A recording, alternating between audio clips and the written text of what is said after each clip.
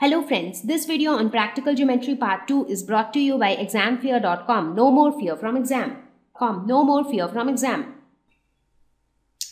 Okay, so now let's get back to drawing different geometrical shapes using one of these components inside the geometry box. So let's start with circle.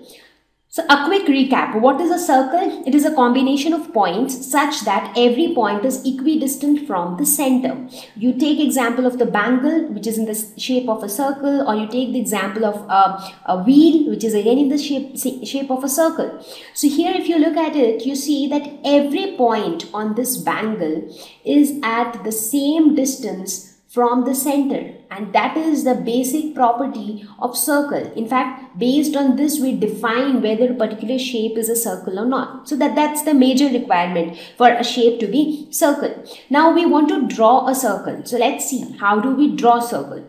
Let's say that you have to draw a circle of radius 5 centimeter. Now what is radius? Radius is nothing but distance of any point on the circle from the center. So when you look at any circle, as I mentioned just now, that any point on the circle will be at equal distance from the center. So any of these any of these distance is termed as radius.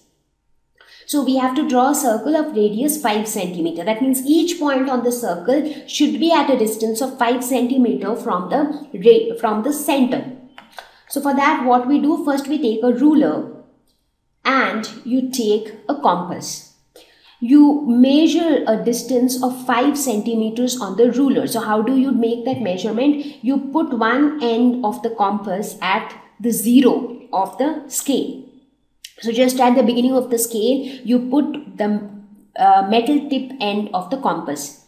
And then you change the angle of the two arms of the compass. That is, you widen the compass till it reaches 5 centimeters. So now this distance is nothing but 5 centimeters. So you have measured a length of 5 centimeters in the compass. Now what you do, take this compass, you place it somewhere, anywhere you want.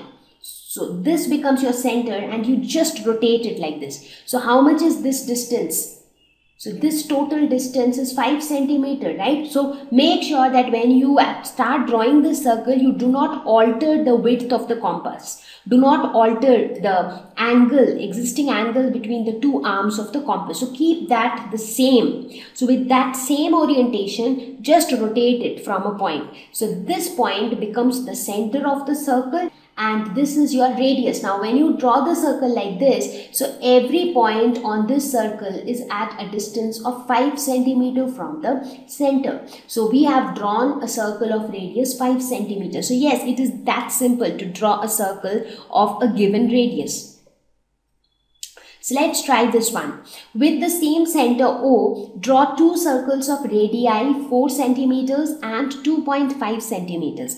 So let us first have a rough sketch in mind. So we have to assume that there is just one center. Let's call that center as C. And we have to draw two circles for the same center. Okay, the center is O. So one circle of radius 4 centimeters. So let's say that this is a circle of radius 4 centimeter, and we have to draw another circle of radius 2.5 centimeters such that O is the center for that circle also.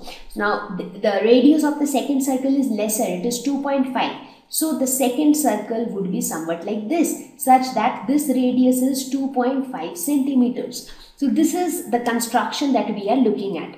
So what we do, again we take a ruler, we take a compass. First we measure 4 centimeters. So here you see, this is 0, this is 4, so this is 4 centimeter. So with this radius you draw a circle first. Okay, so one circle is drawn. So this point is the center O. So you have drawn one circle such that the radius is 4 centimeter. Now for the second circle, you again using the compass measure a length of 2.5 centimeters here. So using the same radius, draw another circle here. So here you see that this pink circle drawn has a radius of 2.5 centimeters. However, both the pink and the blue circles share the same center, that is O. Let's try this one.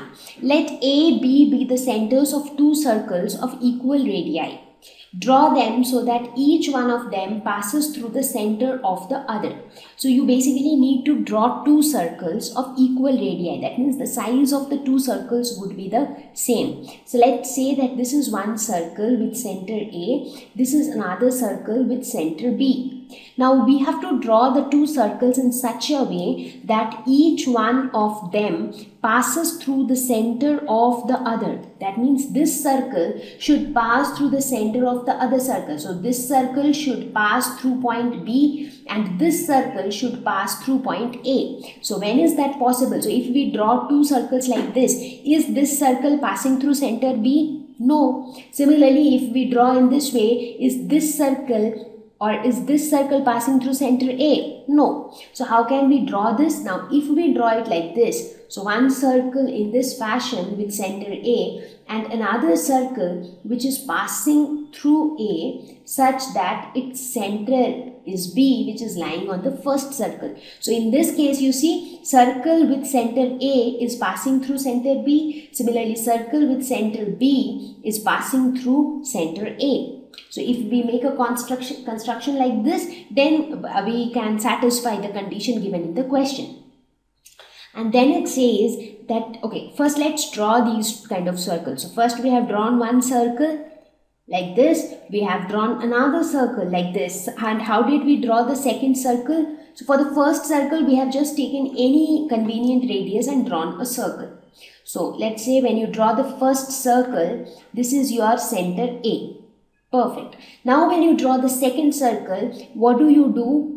Here in this case, you consider a point on this circle to be the center of the other circle. So you basically keep the tip of your compass here somewhere on the circle, and when you actually measure the radius, so this would be the radius, right? So when you place the compass like this, placing it somewhere on this circle and drawing another circle, so you would find that that other circle would pass through this point A. So this point is nothing but point B. So in this fashion, you can do this construction. Now you have to see that let them intersect at C and D. So these two circles are intersecting at these 2 points. So let us call these 2 points as C and D. So examine whether AB and CD are at right angles. So this is AB and this is CD. So you have to find out if these two are at right angles. So basically you have to find out if this is 90 degrees or not. So how would you find that out? Very simple, using a protractor. So I told you just now, right, that protractor can be used to measure angles. So make use of a protractor, place it here and see if this angle is 90 degrees or not. Thank you. Please visit examfear.com for free quality education. You can learn with a simple 4-step learning process wherein you can watch video lessons, you can ask your questions, you can refer notes, and you can take a free online test. We have content for class 6 to 12 on physics, chemistry, mathematics, and biology along with practical videos. So please subscribe to our channel for daily updates. Thank you.